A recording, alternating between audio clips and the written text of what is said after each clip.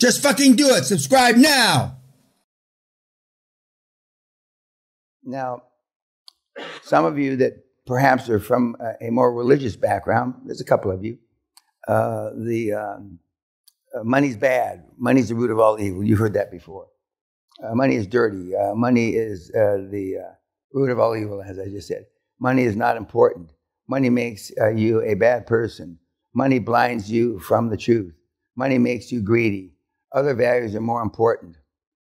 And these have been built in, just like a lot of the other false information that you've gotten since you were born, or actually since you were in the second trimester in your mom's belly, that have kept you from aggressively pursuing this. But then there should be another one. You're just fucking lazy. Some of you in this room are just fucking lazy. You're mentally lazy. You're satiated. And then you retire and you realize if you are with a big company or you had a 401k that doesn't get wiped out in the tsunami coming up, you don't have enough money to retire.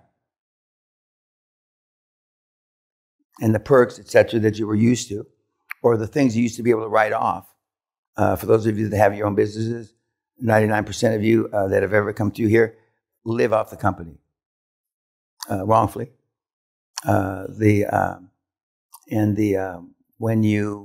When you get out and you start your first roll up and you successfully buy companies, you're not living out of them anymore.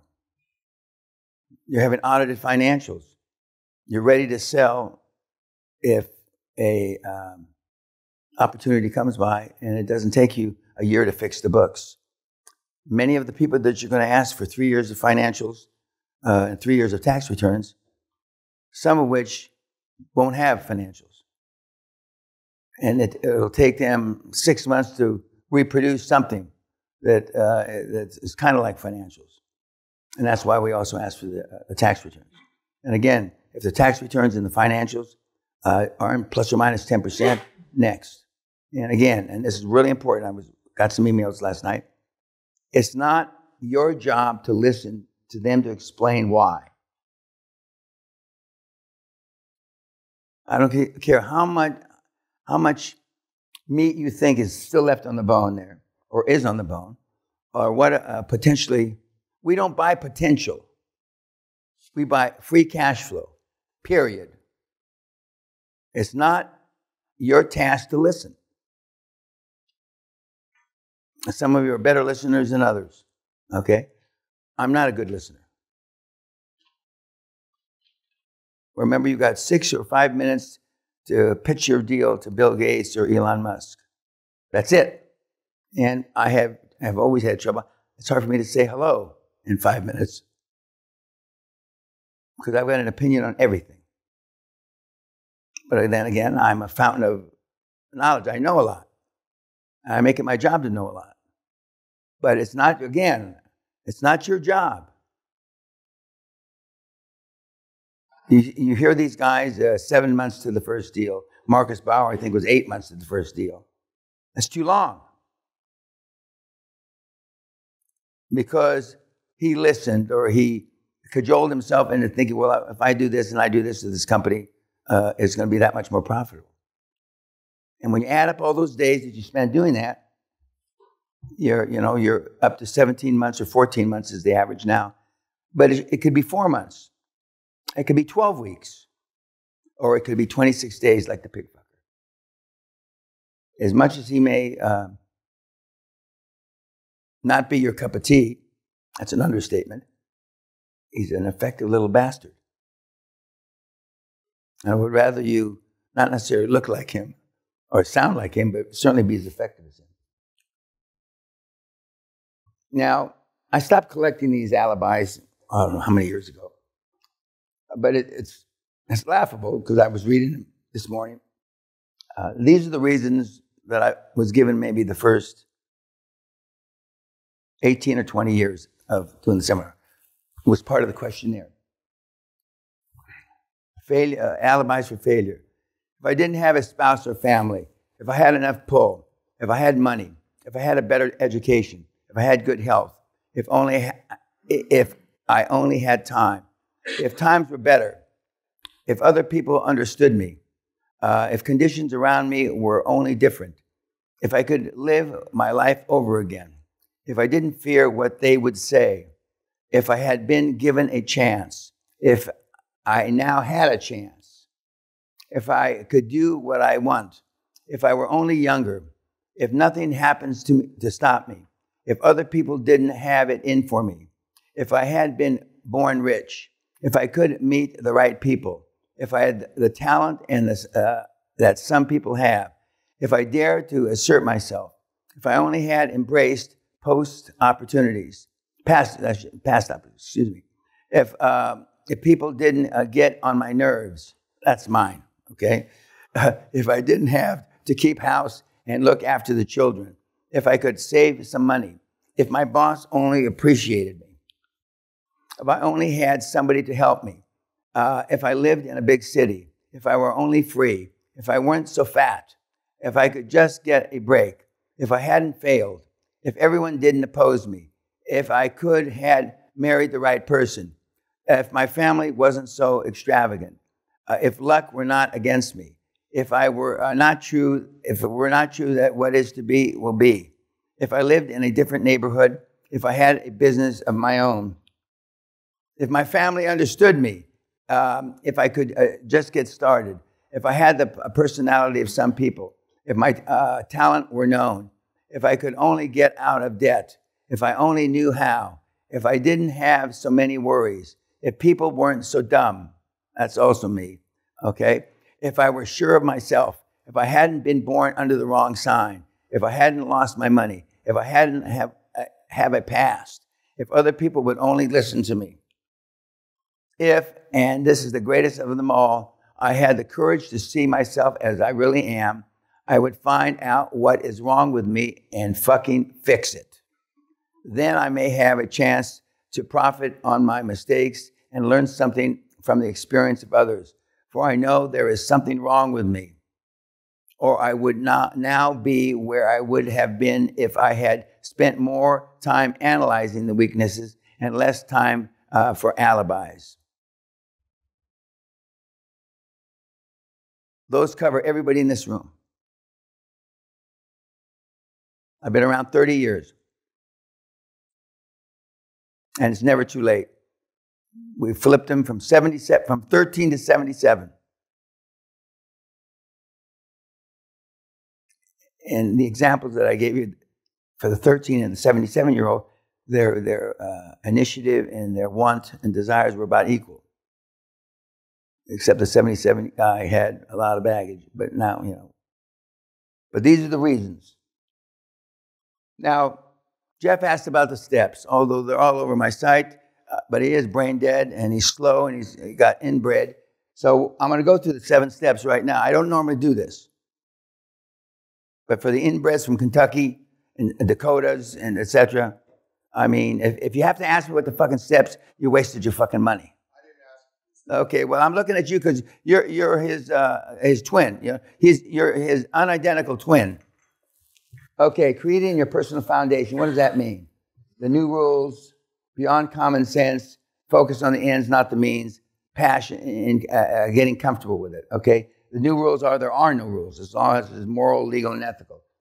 Most of you aren't going to do step 1. You're just not, because it's like, you know, well, I know how to brush my teeth. Well, no, I don't use floss. No, I don't do it. Yeah, well, you're not going to do it. You just flat fucking aren't. But the people that, you heard Marcus, you heard Belgian Waffle, you know, they did. Peter, he did. And number 2 is clarify your vision. If you don't see where you're going, as clear as the painting, famous painting of me and my dog Driller up there, now, or soon after you leave here, you're pissing in the wind. You know, the athletes, they see themselves completing the pass. They see themselves going over the high jump. You see themselves in the long jump. I like it when it's called broad jump myself. You know, but if you don't see it, you have a difficult time accomplishing it. Building the perception. The kids today say, fake it till you make it. I don't like that. Perception is, bless you, perception is reality. Today you're going to hear a Nelly story about when he rented a Rolls Royce with a chauffeur, when he was competing for a deal with Saudi, I think it was. And when I was getting dressed this morning, when I was poorest, and I used to buy suits at Brooks Brothers, and I told myself, well, it was good enough for Abraham Lincoln, it's good enough for me, and they've clothed presidents since Abe Lincoln. But I'm considered a clothes hog. You know, I spent at least $1.5 million, maybe $2 million on clothes. Okay? After that, I was a car hog because I used to drive myself until I stopped driving. And so the cars that I had, and I had a Rolls Royce since I'm 25. I still remember I spent $35,750 on the Silver Cloud. I had $3,000 down payment, and my monthly payments, this is 1971. My monthly payments were $350 a month. That's a lot of fucking money for a college student that doesn't have a job. But when I rolled up, they normally thought that I was the chauffeur. Oh, well, when's your boss getting here? The first big house I bought with my girlfriend, soon-to-be wife, which was my first wife, they said, when are your parents getting here? And it's worked, and I've been driving Rolls's ever since, over 50 years. Perception is reality. Remember, you have 2 times to make a first impression. First is when you look, and most of you look okay. And second is when you open your fucking mouth, and that's when you fall down. That's when you fail. Because you're not going to go to improv. You're not going to go to Toastmasters. And this is all on the site. You're not. You said, well, I'm 45 years old. I've gotten through life so far, so what? And I would say, well, how's your program working out now? Dog shit. In the cosmos of time, this is pocket change you guys have. You heard Simon the Bell, $30,000 for dinner. I was at that dinner. Okay. I've seen him drink a case of champagne with these eyes by himself. He pisses through money. He should use it to wipe his ass for toilet paper. No backup plan. Creating your dream team. Some of you have already attempted that. You made some mistakes. You may go back and make some changes. The most important person after your mom made the mistake of having you, instead of rolling down her fat thigh, is your chairman. Pick carefully, because either you get a shark animal eat your heart like Peter has, or you go through 20, 25 members like Josh did. But he came out the other side. But even though you're not 17, 18 like Josh was when he was picking his dream team, you're about as naive. And as Peter said towards the end of his webinar, he said there's sharks out there and you got to fight them every day. And that's exactly true. That's exactly true. Quantum Leap War Action Plan, there's growth and working capital. I've already told you organic growth is dog shit. Don't waste your time. You heard Marcus say, my job is for cash flow not to be reduced, meaning the businesses that he have don't go down and he continues to buy businesses, which is easier said than done. We talked about working capital, the working capital trick where you pull it out and add it to the purchase price in addition to the line of credit trick. Internal growth versus acquisition, external growth, there's no comparison. It's easier to buy revenue that's already been risked or de-risked and use that bought revenue as payment against debt service. Now, this is, if there's anything that's more misunderstood than anything on these 7 steps, it's 6, pay yourself, directors, and employees first.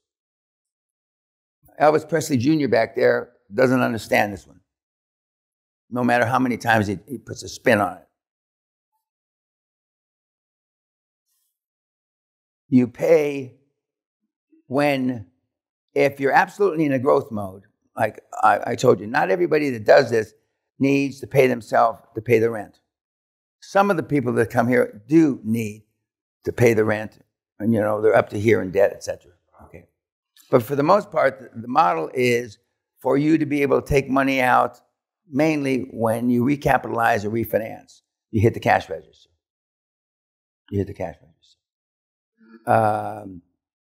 The model is directed to be able to pay off the fees if you have fees. Now, the accountants and lawyers won't like seller finance because they're not going to know there's no money to pay them.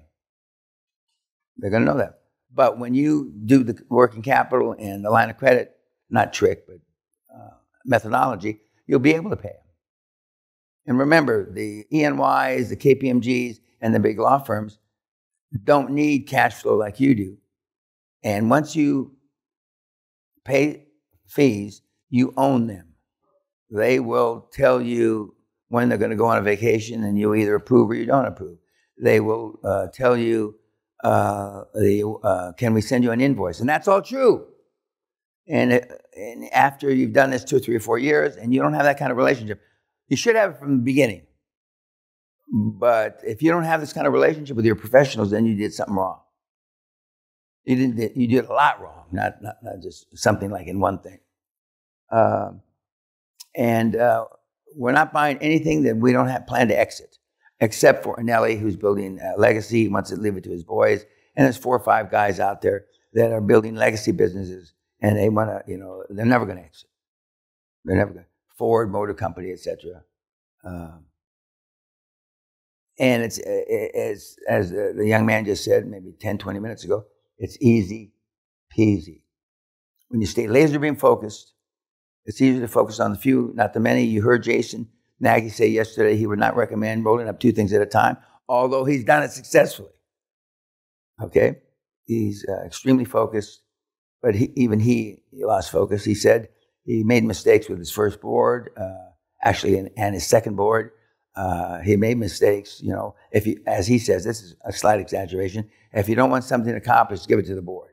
There's some truth in that, because they don't want in their golden era of their career to have that their reputation besmirched in any way, shape, manner, or form. Okay, most of you guys in here aren't old enough to worry about that yet, but in another 10 or 15 years, you will be concerned, and you will think, wrongfully in my opinion, that no legacy is better than a bad legacy. I'm of the school that any publicity is good, even bad, because they soon forget beyond the headlines what it was written for anyway. This is not a SWOT analysis program. We're not worried about those, because cash flow always covers debt service. Otherwise, next. No matter what you can see, the vision, you can see Valhalla just over the horizon. I'm telling you, 9 times out of 10, it won't be there, or it won't be anything even remotely like you think it is over the horizon, and you'll waste time. And you've heard in different ways, almost everybody that you've heard so far, we can make money back, but we can't get our time back. Goodbye, YouTube.